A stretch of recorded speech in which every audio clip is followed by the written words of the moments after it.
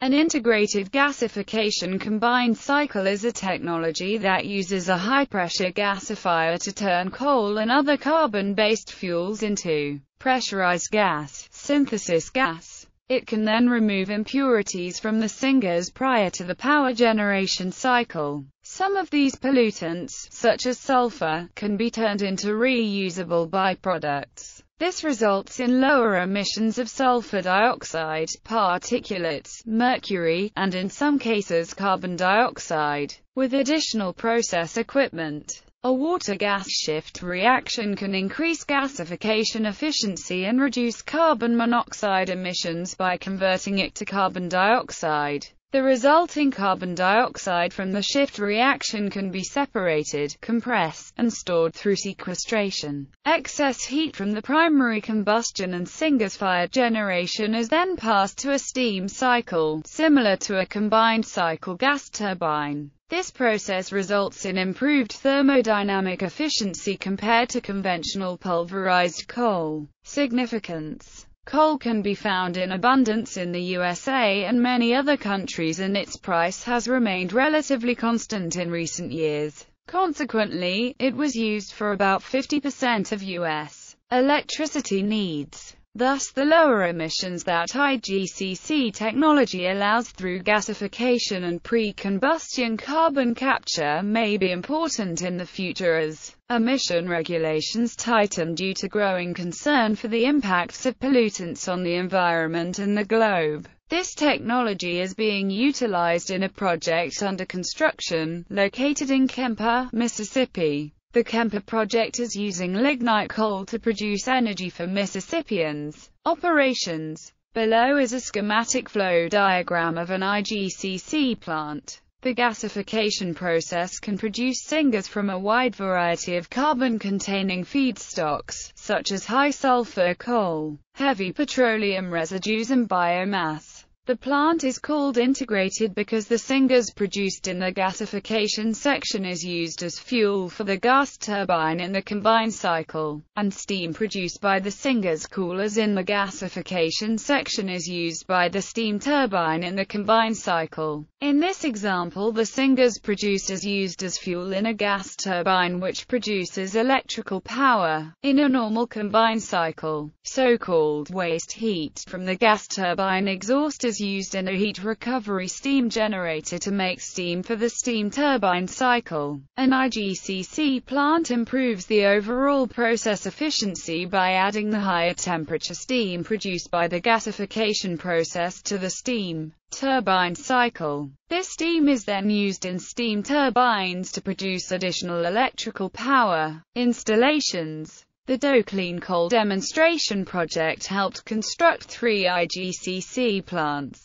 Wabash River Power Station in West Terre Haute, Indiana, Polk Power Station in Tampa, Florida, and Pinon Pine in Reno, Nevada. In the Reno demonstration project, researchers found that then-current Igcc technology would not work more than 300 feet above sea level. The Doe report in reference 3, however, makes no mention of any altitude effect, and most of the problems were associated with the solid waste extraction system. The Wabash River and Polk power stations are currently operating, following resolution of demonstration startup problems, but the Pinon Pine project encountered significant problems and was abandoned. The first generation of Igcc plants polluted less than contemporary coal-based technology, but also polluted water. For example, the Wabash River plant was out of compliance with its water permit during 1998 to 2001 because it emitted arsenic, selenium and cyanide.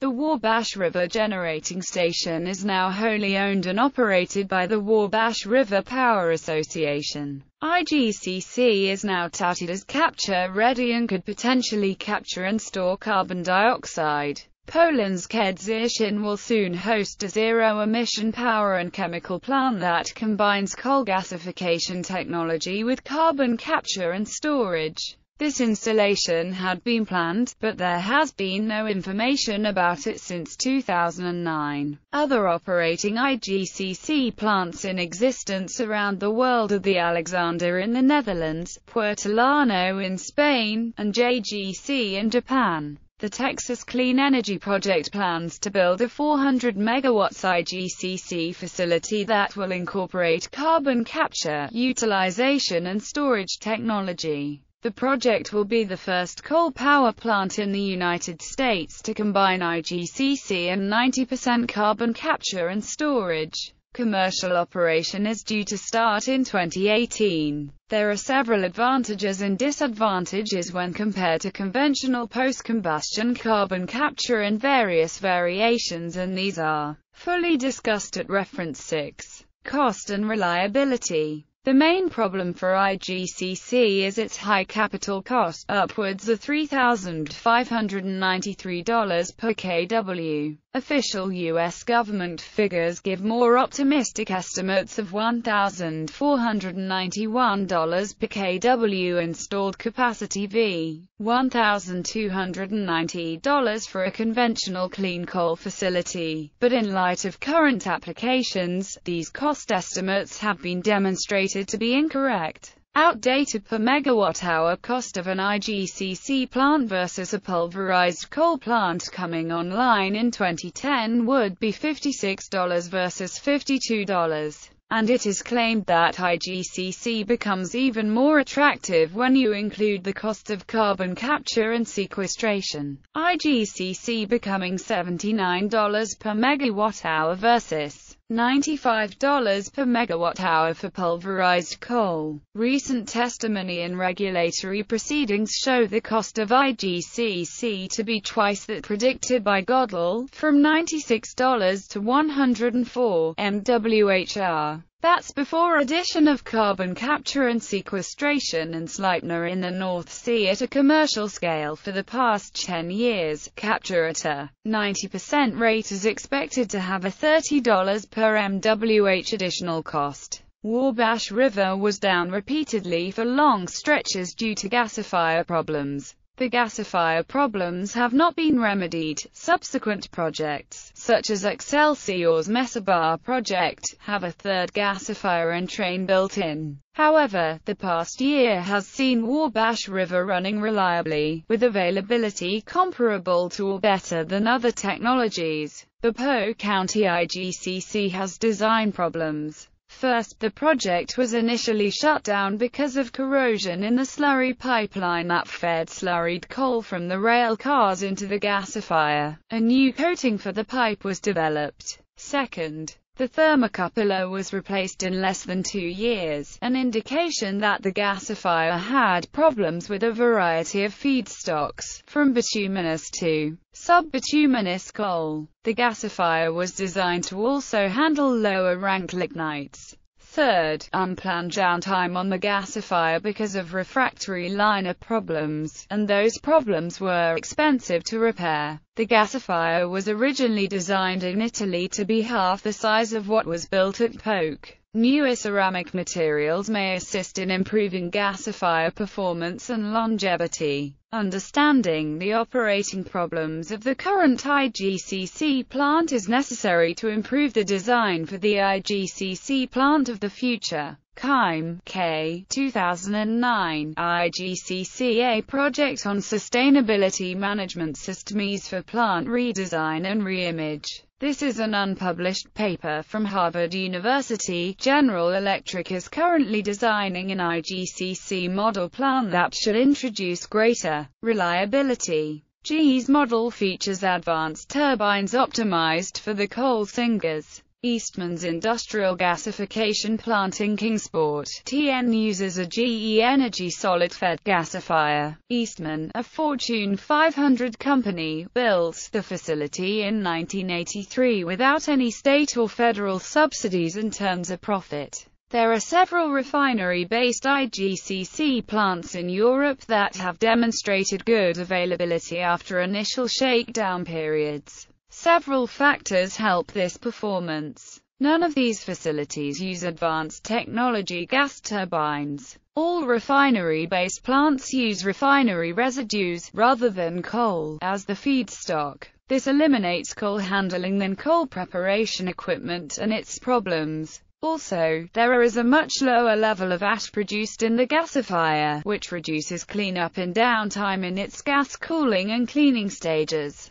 These non-utility plants have recognized the need to treat the gasification system as an upfront chemical processing plant, and have reorganized their operating staff accordingly. Another Igcc success story has been the 250 MW Buggenum plant in the Netherlands. It also has good availability. This coal-based Igcc plant currently uses about 30% biomass as a supplemental feedstock. The owner, NUON, is paid an incentive fee by the government to use the biomass. NUON has constructed a 1,311 MW Igcc plant in the Netherlands, comprising three 437 MW STEG units. The new Magnum Igcc power plant was commissioned in 2011, and was officially opened in June 2013. Mitsubishi Heavy Industries has been awarded to construct the power plant. Following a deal with environmental organizations, NUON has been prohibited from using the Magnum plant to burn coal and biomass until 2020. Because of high gas prices in the Netherlands, 2 of the 3 units are currently offline, whilst the third unit sees only low usage levels. The relatively low 59% efficiency of the Magnum plant means that more efficient CCGT plants are preferred to provide power. A new generation of Igcc-based coal-fired power plants has been proposed, although none is yet under construction. Projects are being developed by AEP, Duke Energy, and Southern Company in the US, and in Europe by ZAC, PKE, Centrica, E.ON and RWE and NUON. In Minnesota, the state's Department of Commerce analysis found Igcc to have the highest cost, with an emissions profile not significantly better than pulverized coal. In Delaware, the Delmarva and State Consultant analysis had essentially the same results. The high cost of Igcc is the biggest obstacle to its integration in the power market. However, most energy executives recognize that carbon regulation is coming soon. Bills requiring carbon reduction are being proposed again both the House and the Senate. And with the Democratic majority, it seems likely that with the next president there will be a greater push for carbon regulation. The Supreme Court decision requiring the EPA to regulate carbon also speaks to the likelihood of future carbon regulations coming sooner, rather than later. With carbon capture, the cost of electricity from an Igcc plant would increase approximately 30%. For a natural gas CC, the increase is approximately 33%. For a pulverized coal plant, the increase is approximately 68%. This potential for less expensive carbon capture makes Igcc an attractive choice for keeping low-cost coal an available fuel source in a carbon-constrained world. In Japan, electric power companies, in conjunction with Mitsubishi Heavy Industries, has been operating a 200 Igcc pilot plant since the early 90s.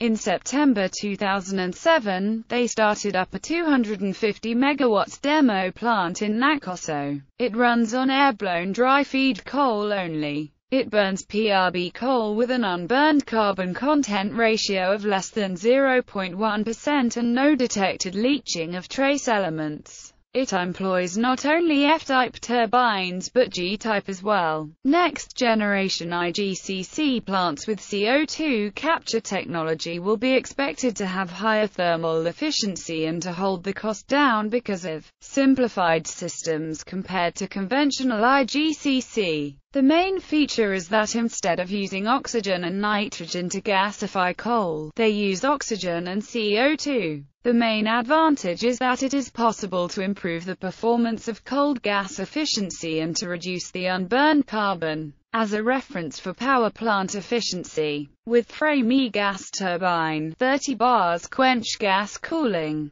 cold temperature gas cleaning and 2-level HRSC, it is possible to achieve around 38% energy efficiency with frame F gas turbine, 60 bars quench gasifier. Cold temperature gas cleaning and 3-level plus HRSC, it is possible to achieve around 45% energy efficiency. Latest development of frame G gas turbines, ASU air integration, high temperature desulfurization may shift up performance even further. The CO2 extracted from gas turbine exhaust gas is utilized in this system. Using a closed gas turbine system capable of capturing the CO2 by direct compression and liquefaction obviates the need for a separation and capture system. Testing. National and international test codes are used to standardize the procedures and definitions used to test Igcc power plants. Selection of the test code to be used is an agreement between the purchaser and the manufacturer, and has some significance to the design of the plant and associated systems. In the United States,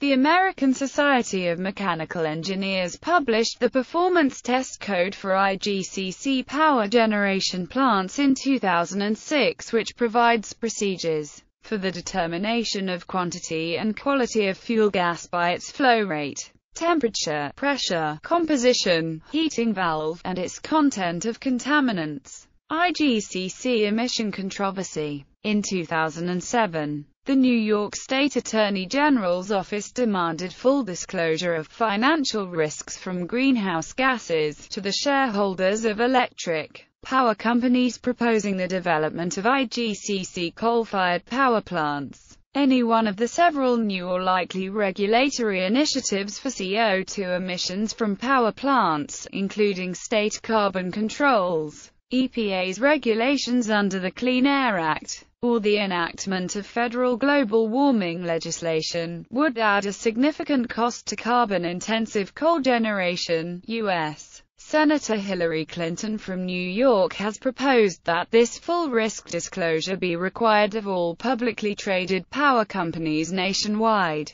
This honest disclosure has begun to reduce investor interest in all types of existing technology coal-fired power plant development, including Igcc. Senator Harry Reid told the 2007 Clean Energy Summit that he will do everything he can to stop construction of proposed new Igcc coal-fired electric power plants in Nevada. Reid wants Nevada utility companies to invest in solar energy, wind energy and geothermal energy instead of coal technologies. Reid stated that global warming is a reality, and just one proposed coal-fired plant would contribute to it by burning 7 million tons of coal a year. The long-term healthcare costs would be far too high, he claimed. "I'm going to do everything I can to stop these plants," he said. There is no clean coal technology. There is cleaner coal technology. But there is no clean coal technology. One of the most efficient ways to treat the H2S gas from an Igcc plant is by converting it into sulfuric acid in a wet gas sulfuric acid process WSA process. However, the majority of the H2S treating plants utilize the modified clause process, as the sulfur market infrastructure and the transportation costs of sulfuric acid versus sulfur are in favor of sulfur production.